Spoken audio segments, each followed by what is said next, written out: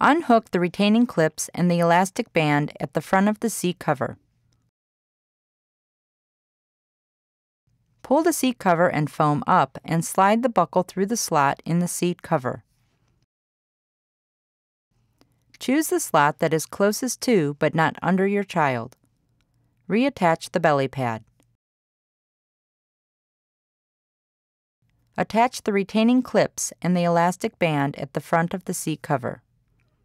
Remove the harness straps from behind the side wing covers.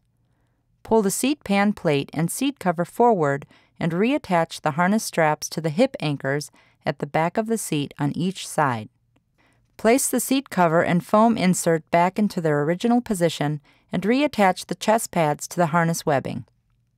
Fasten the harness buckle and chest clip.